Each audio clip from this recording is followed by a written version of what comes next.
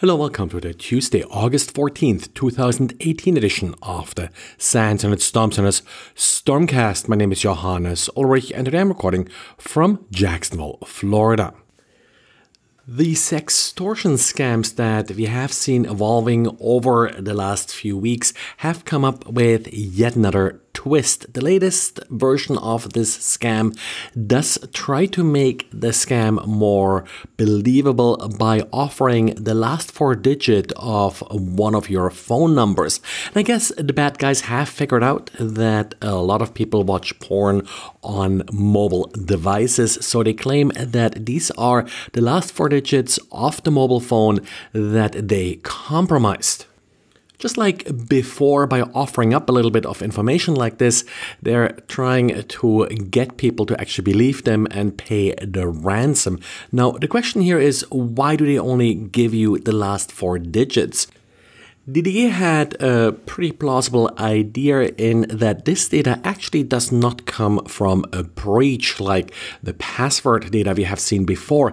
Instead, a lot of websites, when you, for example, try to reset your password, they will give you the last four digits of the phone number they're going to send a password reset code to, or a token for a two-factor SMS message. The wording also keeps changing a little bit. There are probably multiple actors in play here, so this may just be a later group that just doesn't have access to any breach information, which may include your complete phone number.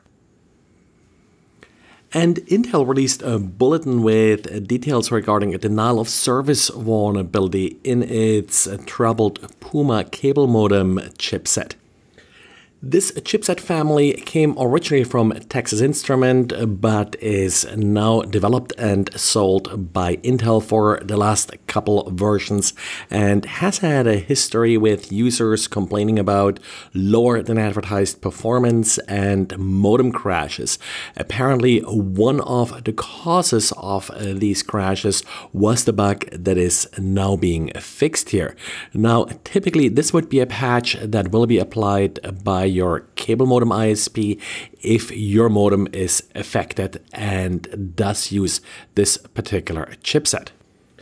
However, this doesn't appear to be the end of the problems for this particular chipsets. Users of Canadian ISP Rogers are discussing on DSL reports some additional problems with increased latency under certain traffic conditions for this modem, and I'll link in the show notes to that particular discussion for details.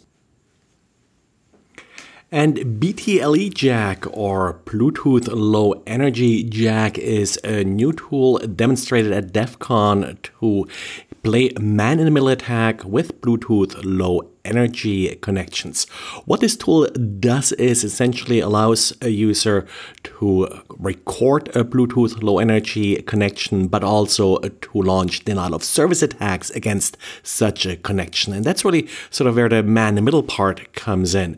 Once the denial of service attack is launched, the device will try to reconnect, and that's where the attacker then emulates the device and forwards the connection. This particular tool is implemented using the Microbit platform. It's sort of roughly a Raspberry Pi-like platform. In this case, you need this specific hardware because for the tool to work, you need to load a custom Bluetooth hardware into the device.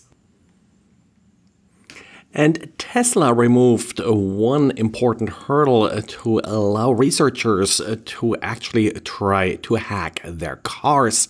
In the past, if you broke your car, basically if you bricked your firmware, then you were pretty much on your own. But Tesla now announced that even if the firmware is broken because you attempted to hack it, they'll still help you and try to get it back into working order.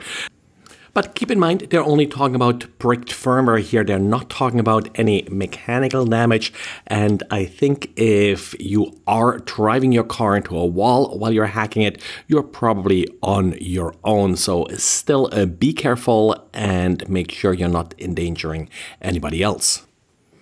Well, and that's it for today. So thanks for listening and talk to you again tomorrow. Bye.